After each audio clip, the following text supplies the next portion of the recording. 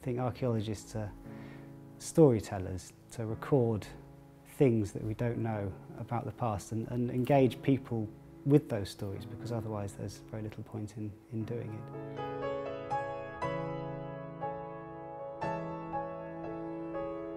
When I first heard about this burial ground in Brighton, I was over the moon.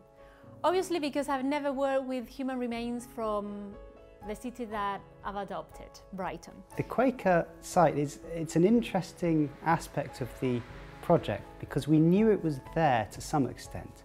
There's old maps from the early 19th century which show where the Quaker meeting house used to be, and it had a long plot of ground stretching all the way up the full length between North Street and what's now Church Street, and that was known as Quaker's Croft.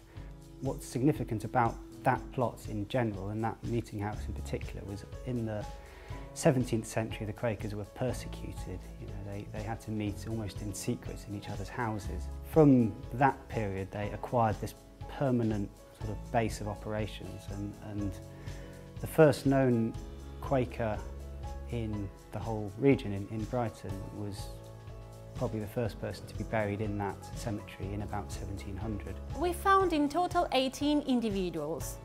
These were represented by both males and females, adults, and also subadults. By subadults we mean any individual younger than 18 years of age. In comparison with other contemporary skeletal populations, these Quakers, for instance, were not buried with any item of personal adornment.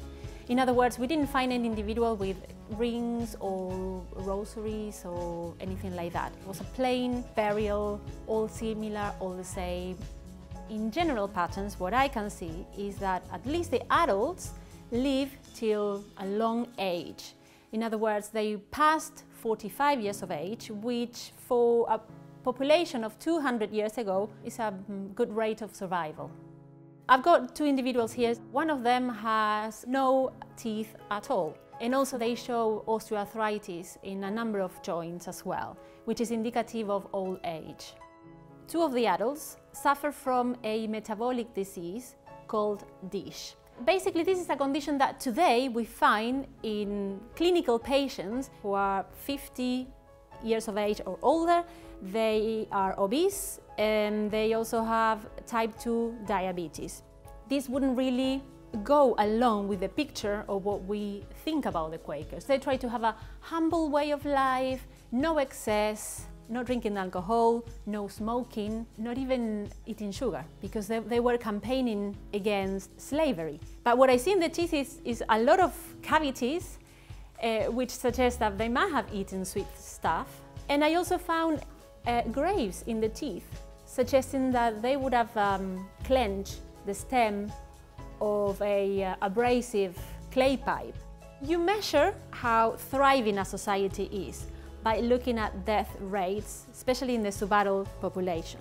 We know that 200 years ago, children struggled to pass adolescency. So it seems like while they were young and children and babies, they struggled, but once they were adults, they were able to live a long age.